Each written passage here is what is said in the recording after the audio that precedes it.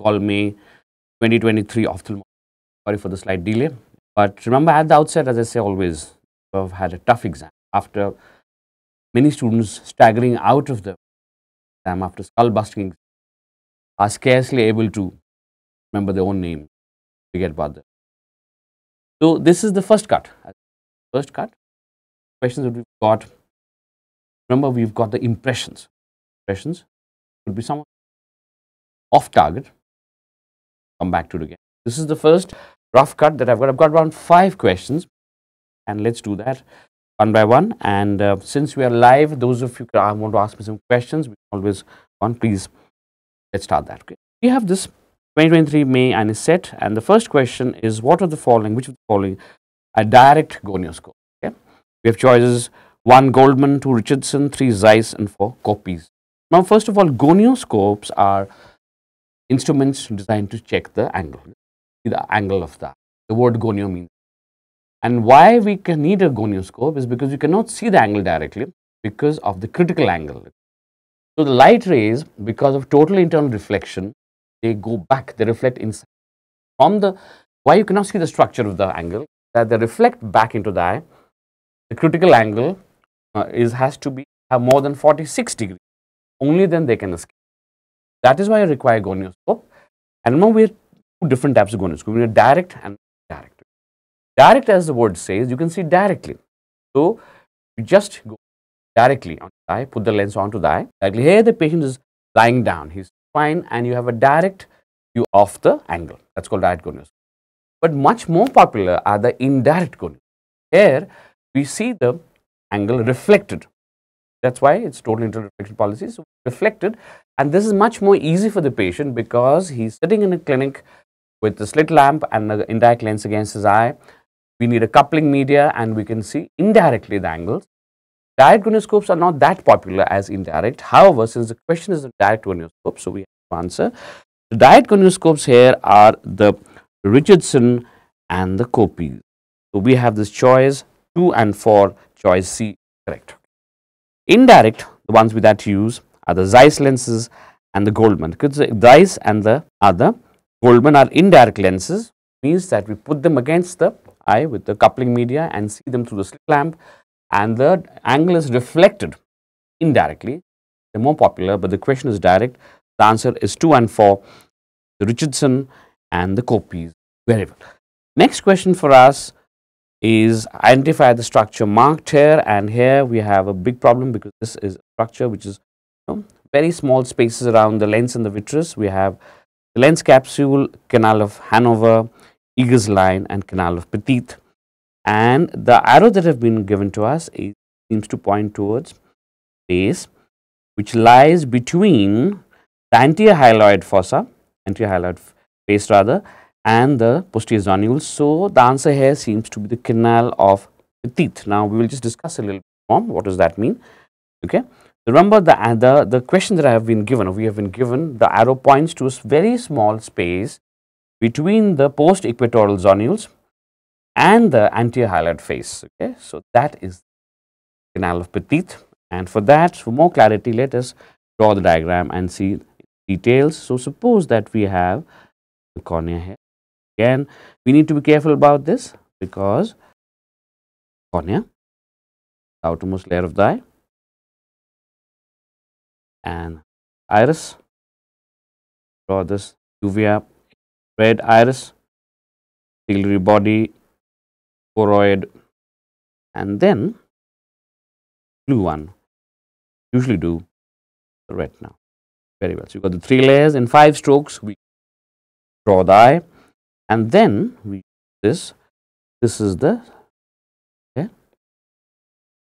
these are the zonules. Remember these anterior zonules. Please remember, this is called the equator. Okay, the lens, we have a lens like this. By lens, remember the superior and the inferior poles we call the equator. So we have zonules in front of, remember, of the equator, we call it anterior zonules, and we have zonules behind the equator, we call posterior zonules. So this is the zonules, and this is the iris, this is the body. And remember, the vitreous is sloshing about here. Vitreous is sloshing about all here behind the lens. Huge space. The vitreous is sloshing around, and this is a small space between the vitreous the lens. Now, what the fine points of these spaces are that between the anterior and the posterior zonules, anterior equatorial and posterior equatorial zonules, this little space between the zonules that is placed anterior to the equator and zonules as posterior is the space which we call as the canal of Hanover. Okay, canal of Hanover runs between. So that is how I used to memorize Han and runs. Okay, Han and runs. Canal of Hanover runs between the small space between the anterior and the posterior zonules. Okay, so that's one. Now, this is therefore, but there is another space between the anterior hyaloid fossa or face rather and the posterior zonules, this little space, and that question pointed to that, and this is the canal of Petit. Petit, P-E-T-I-T. Petit means small in French, and because this very small space, a very little space between the zonules and the anterior hyaloid face, this is the canal. The question seems to point at that, and that is the canal of Petit. Okay, then we have another choice, as the question says, you know what the lens capsule is. What is Egger's line? The Egger's line, this one, remember where this is the vitreous and this is the posterior capsule. So when there is a Weger's ligament here, and the Egger's line is a small oval line where the Weger's ligament attaches on the posterior. The small space, this small circular line, which is the space for the posterior capsule and the Weger's ligament to join together. This is called the Egger's line. Often vitreous hemorrhage starts there. Vitreous hemorrhage, remember, this is part of vitreous, starts there. That's the importance of the Egger's line. But the question where the arrow seems to point here seems to point to the canal of Petit. Yes, the answer is here, canal of Petit. Not easy, mind you, not easy at all. Question number 3, this is the first of the clinical questions, which of the following is true regarding perimetry. Perimetry, remember, visual fields, and the earliest and the most specific features of glaucoma are constriction of the isopters and bearing of the blind spot. Is this true or not? It is incorrect. Remember, neither are the early nor the most specific features of glaucoma. Constriction of isopters, bearing of blind spots are actually very non-specific. They are field different. They can be seen in other conditions also. So they are not the specific features of glaucoma, and neither are the earliest. Choice B, kinetic perimetry is best for monitoring visual field changes in a patient diagnosed with glaucoma. Incorrect. Again, please remember kinetic, but remember the basic difference between static and kinetic perimetry. Types of perimetry. Perimetry, visual field. Remember, visual field basically checks the optic nerve function. I ask you a question: what is the single best? What is the single best method of examination for assessing the function of the optic nerve? And the answer is perimetry. So the difference between visual field and vision is very intricate. Remember, vision is straight ahead, that is testing the function of fovea and the macula. Visual field is an area of space that is testing the optic nerve. And remember, visual field is not the same, though it is allied to the vision, but it is perfectly possible for you to have a very poor visual field and yet you have very good vision. They are not the same at all. They sound similar, vision and visual field. And remember, vision tests your fovea and macula, visual tests the function of the optic nerve. So in visual field perimetry, static and kinetic. Now look at the word. Static means that we test the field. There is a spot here, does not move because it's static, so it does not move.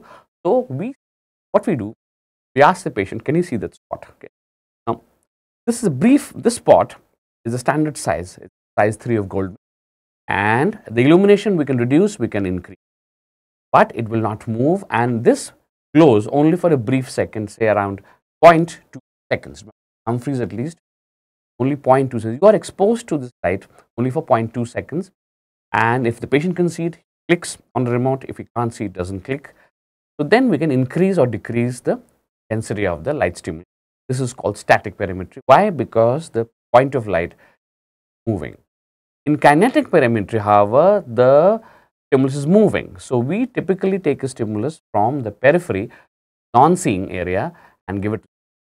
So we first, in kinetic perimetry, this sort of stimulus, it moves from a non-seeing area to a seeing. At a certain point, as the patient starts seeing it, fix that.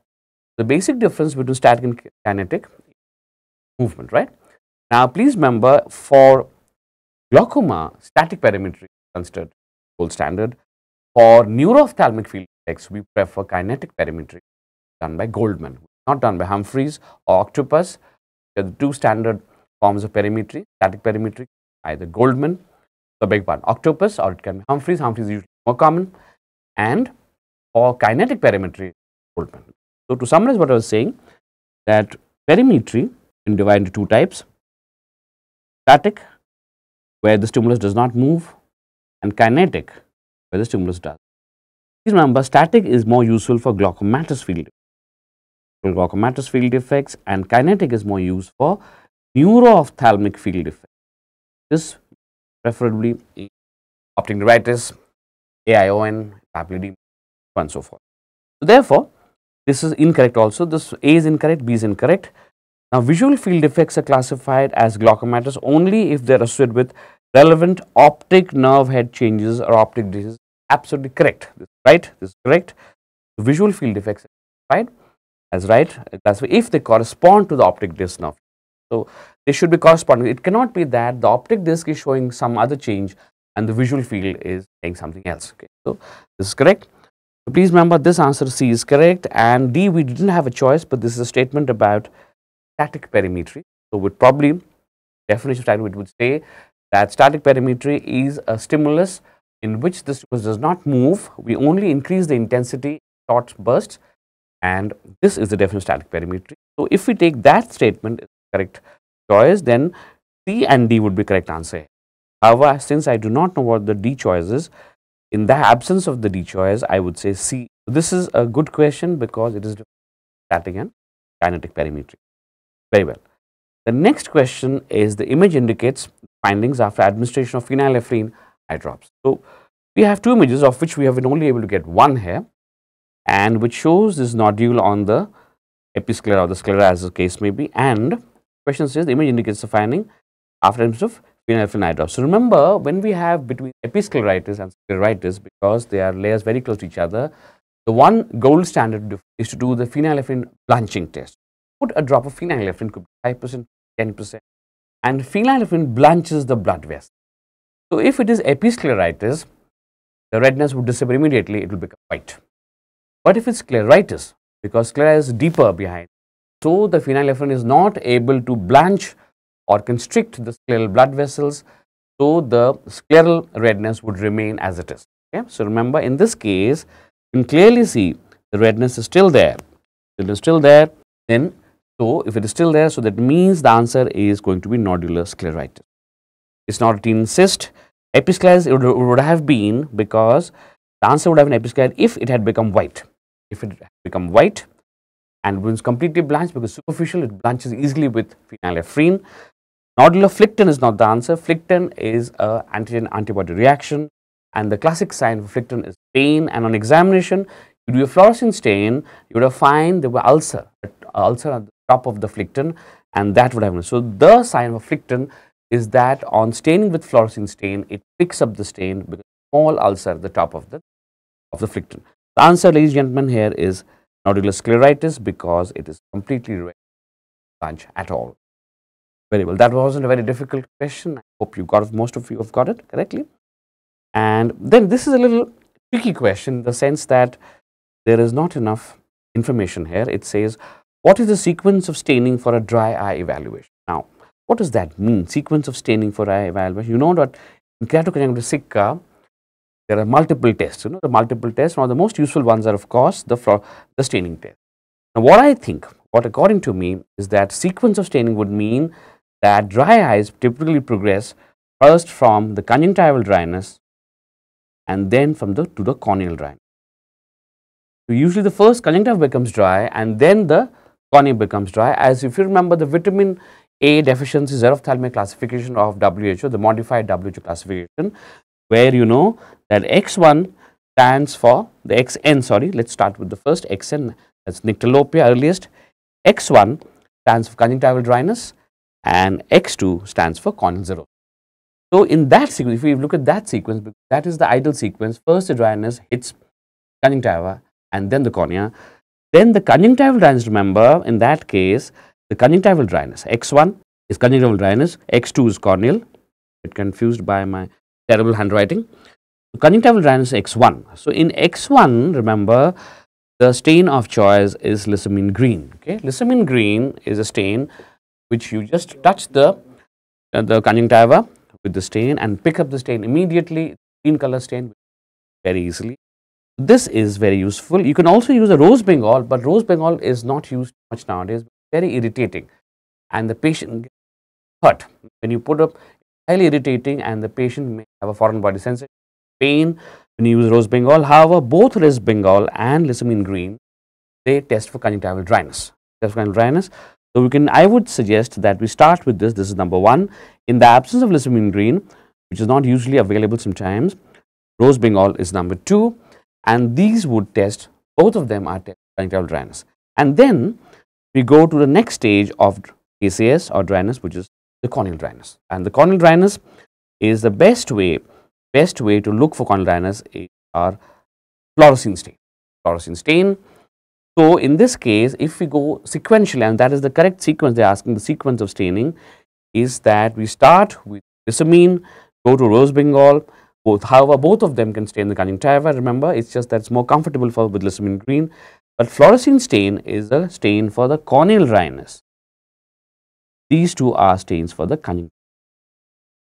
So if we take it this order, if we take the interpret the question this, so I would say the answer would be D, which 3 is 1, 2 is next, and the first is last, because corneal staining means now you have very severe dry eyes with loss of vision. So with that, ladies and gentlemen, we have finished this little sequence. This of I don't want to take time of yours. This is a rough cut. And if you have any questions, kindly ask me and we can discuss this later. So I hope that you all done well. I hope you've all done well, but you've not. But just have to plug on. Remember, this is medicine, practice. Thank you very much and all the best.